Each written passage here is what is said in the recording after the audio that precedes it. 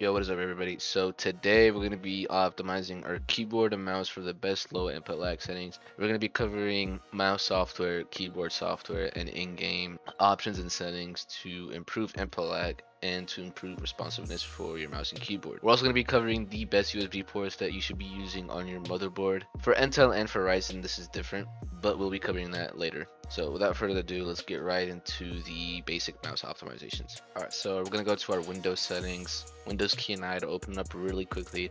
Alright, so we're going to head over to devices. We're going to click mouse on the left. We're going to click additional mouse options. And you basically want to go to pointer options, uncheck enhanced pointer precision. This is mouse acceleration within Windows. You really don't want this. You really want mouse sensitivity that you should be using. Select pointer speed. You want to set this on the 6 tick. So you want to press on your keyboard the right arrow key 5 times. So 1, 2, 3, 4, 5. It should be in the middle. Then press apply and then press OK. Alright, so once you've done that, we're gonna head over back to home. We're gonna head over to the system and under display, scale and layout.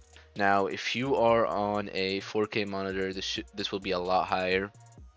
So in that situation, we're going to be applying Mark C mouse fix, which is a fix to completely stop mouse acceleration within Windows. And just take note of this value right here, scale and layout percentage, and head over to the links in the description. I'll be leaving the link to the folder that has all the mouse fixes in it. So once you have it, extract the file and open it, and you're basically going to be met up with this screen. Just ignore everything, just go to Windows 10 fixes and basically just look for the percentage you're on. For example, I'm on 100%. I'm going to be double clicking 100% and pressing yes and pressing OK. If you're on 250%, you're going to double click 250%. If you're on anything in between, you click that. And that's that for this step. Now, this is basically the basic optimizations for your mouse. You don't need to do anything else. There is something called keyboard repeat and short delay. However, this has no effect on the actual input lag of the keyboard in the game. So now we're gonna head over to the mouse software and keyboard software. Alright, so I own a Razer mouse, so I'm going to be using the Razer Synapse. If you own a Logitech mouse, I'll be leaving a screenshot of what you should use. It's called a program called Onboard Memory Manager. And if you have onboard memory on your mouse, you'll be able to use this program, and you basically just change the settings in there. As I'm about to do, just follow the settings that I do here, or just follow the screenshot I'll be leaving. Just follow that, and you'll basically never have to touch your mouse settings ever again because it automatically saves it to the memory on the mouse. Especially if you're on a G Pro, I'd highly recommend doing this. So I'm on a Razer, so I'm gonna click Razer Viper Mini. That's what I have. Ignore all this. This is all personal preference. You want to head over to performance, and it should be like this on default. You want to turn off sensitivity stages. The higher you increase your DPI, the lower input lag you will have within your mouse, and there will be less sensor smoothing. So basically, if you're on 400 DPI, you do not want to be using that anymore. So you want to be using 800 or even 1600 for most of you is probably the sweet spot, and usually 3200 or above, there's not any difference. So the max you would go for is 3200, but 1600 is perfectly fine, or 800, and then you just drop your sensitivity in game to, for example, if your sensitivity was 2 in game, you drop it to however much you increase the DPI for. So for example, if you have 400 DPI and you increase it to 1600, you multiply 400 DPI by 4. So you divide your in-game sensitivity by 4 and use that as your new sense. Should still feel the same in game, just a lot smoother and better input lag. I'm going to be setting it to 1600. I really want to try that out, so I'm going to be using that. And we're going to go over to lightning. You do not want any RGB on your peripherals. RGB increases power draw, and your USB ports aren't necessarily meant to draw more power, so you want to turn off RGB. You'll most likely feel a difference just with the RGB being turned off. So that's that for Razer Synapse. You can honestly uninstall this because my mouse, in fact, does have onboard memory, so I've already changed the settings in Razer, so now I can uninstall it and it'll completely save on my mouse. I won't have to go into Synapse ever again. So now we're gonna head over to the keyboard. I have an Apex Pro keyboard, so these settings should be kind of universal.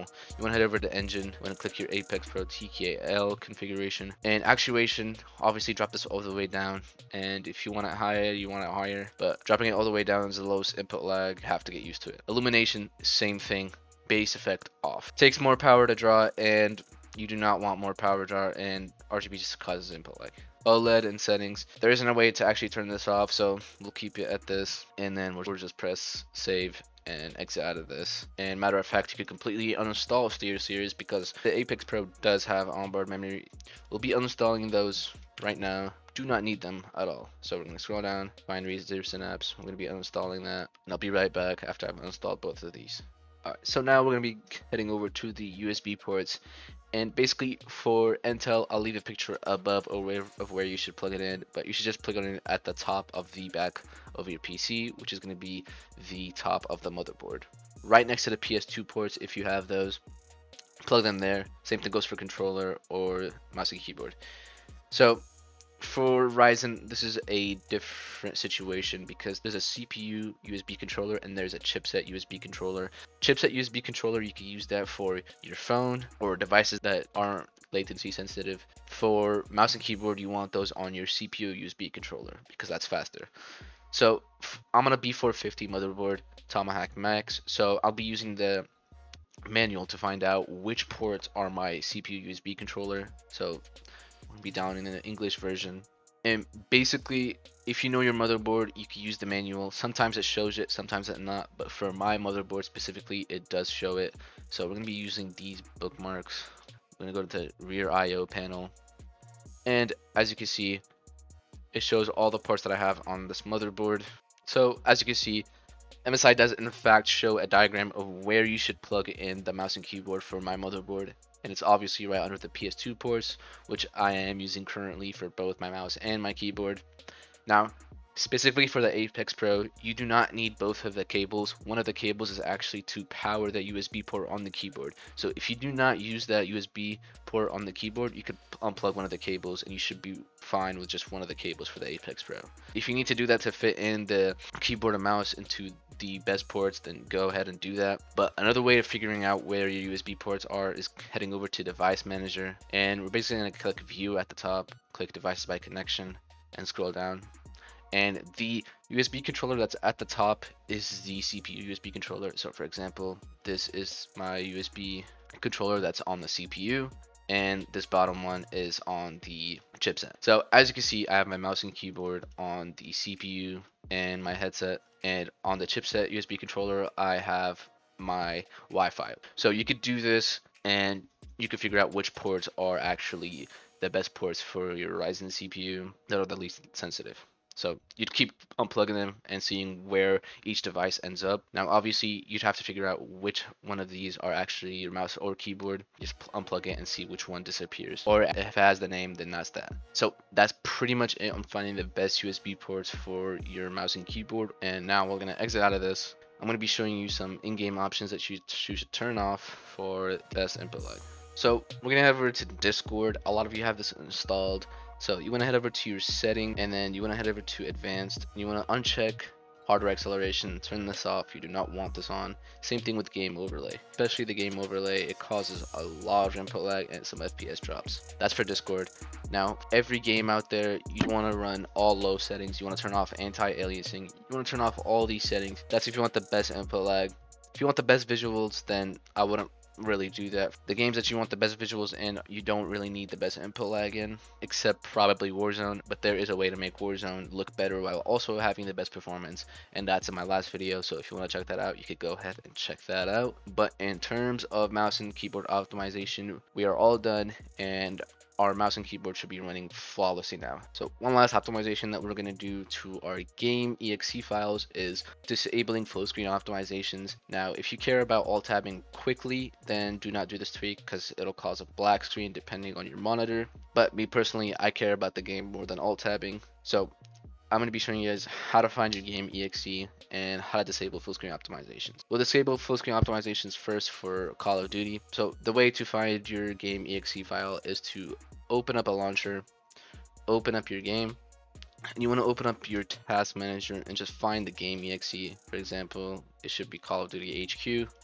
I'll open that file location, and as you can see, it's cod.exe. So I'll right click that, click properties, head over to compatibility, and check disable full screen optimizations, and also check override high DPI scaling behavior.